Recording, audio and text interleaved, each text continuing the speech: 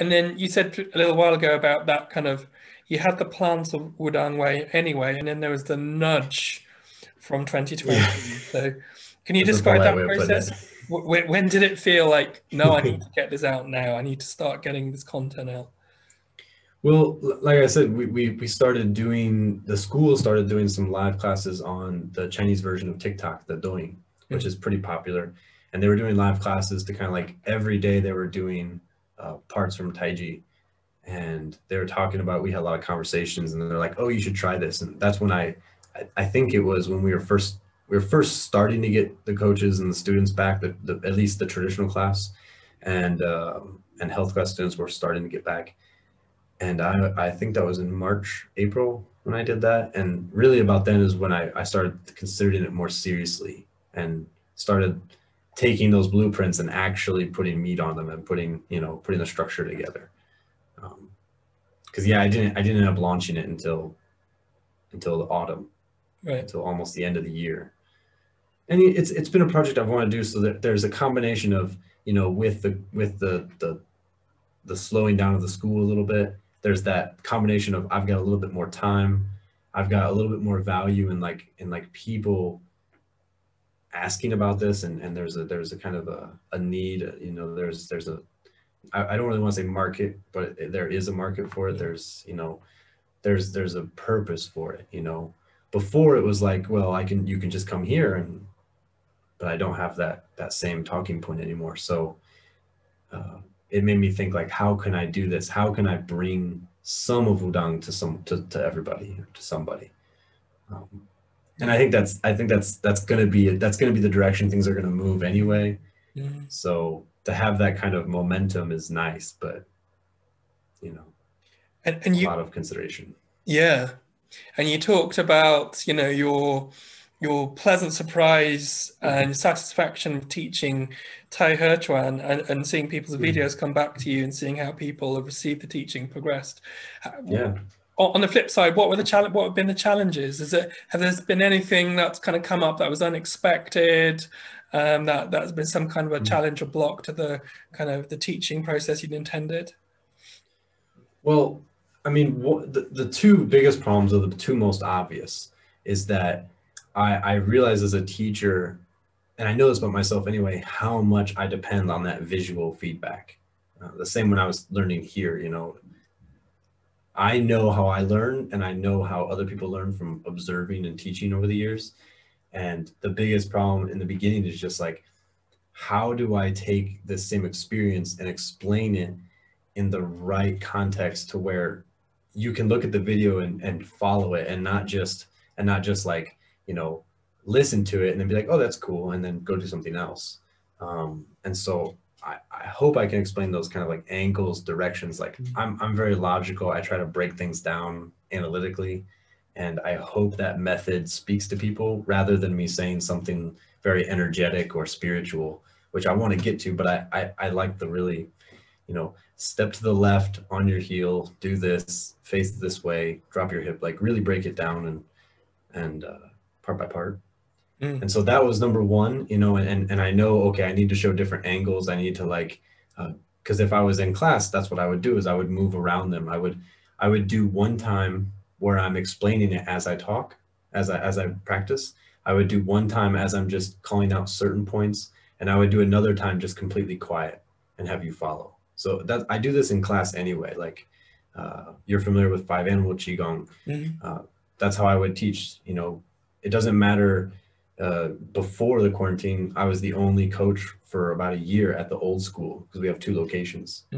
And new students would come and they're like, I don't know 5 animal qigong. I don't know if I should practice with you. I'm like, go to the back and do the whole thing. There's no breakdown. We're not gonna do piece by piece. And that's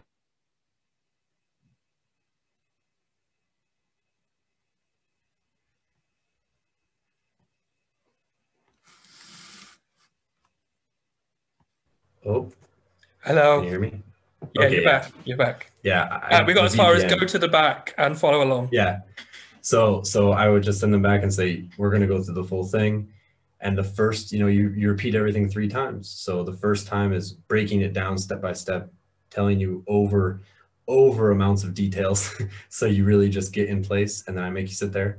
And then we do it a second time where I call out a few of those key points. And then the third time we go through it, I don't say anything. Mm. And then people pick it up. They just have to learn how to slow down. Especially with the internal arts, with the Taiji, with the Qigong. It's always like, I just want you to step this way. I want you to do this move. I want you to breathe this way. And they start looking over their shoulder and trying to check you. And I'm like, slow down. We have to do piece by piece, you know? And if you get people in that rhythm, you can solve that problem. The second biggest problem is mine. And that's the not having a student to look at. Filming the basic practices for the Wudang Wei channel. I didn't want to do daily live classes all the time. I wanted to get these basics like filmed, so that way anyone can watch them. That way when I do something later, you can say, hey, there's the beginning point, right?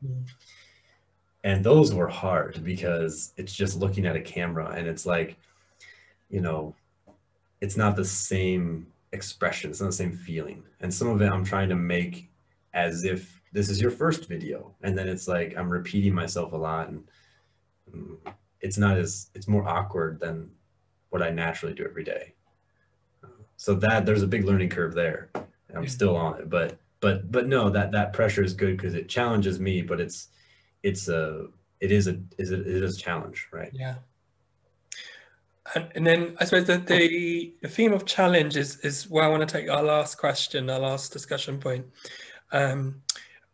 I've some of my students have had COVID over the last year, and I've tried to kind of start a stepping stone process on the way back to dealing with fatigue, trying to improve energy, trying to get back into training.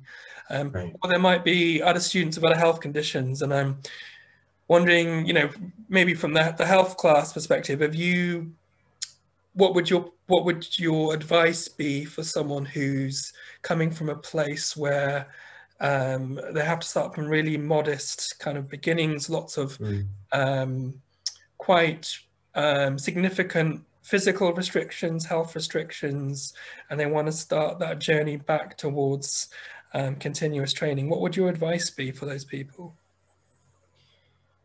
I mean, any practice is going to be beneficial. I know with just 2020 as an example, and with if you're having these kinds of stuff, if you're having the COVID, if you're having this and getting over it, of course, there's a lot of rehabilitation that has to happen to get back to 100%. If it can be, because I know like a lot of the lung restriction is the big thing. But knowing what the issues are is the first thing in every problem solving thing, and approaching it from that standpoint, like understand you have these limitations and give yourself some room to grow. Because I haven't had a student like this yet coming from specifically from COVID recuperation, but having people come from all different walks of life, from different issues, whether it's physical or mental or emotional, we all have our struggle. We all have something that we have to overcome, and it's probably not just one thing. It's probably many things, and each day is a challenge. But we have to. We shouldn't be better in spite of something. You know, we should be better because of something. So what I mean by that is I came here and I had lots of restrictions. I had lots of difficulties, and maybe things that happened before I came, or maybe things specifically while I was here. Maybe in a specific class, you know, you even have something that's hard to get over. And people have this big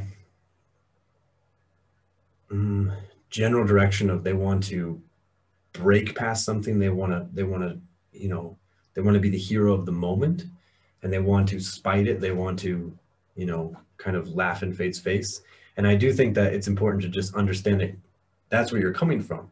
This is what's going to make you stronger, not what's making you weaker. You know, it might be a challenge now, but eventually you will look back and that's going to be the thing that made you greater, you know.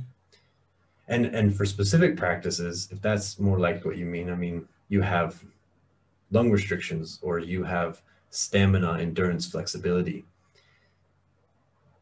that's just letting you know what you need to work on. You know, we all have the capability. We all have the chance. You know, we're still here. We have a chance. So I hope people, you know, take my advice that brought me to Wudang in the beginning, is always asking what if, and eventually you just have to ask what if now, you know, instead of what if over there someday, what if just right now, you know, we have the opportunity to fix it, and just do it. Yeah. But you know, have that growth, have that time, give yourself time to that, because that does, it won't happen overnight, you know. Yeah. And I think that's a wonderful place for us to finish the conversation. Thank you so much, Shifu. 谢谢. Of course, no problem. Hope it helps. Yeah.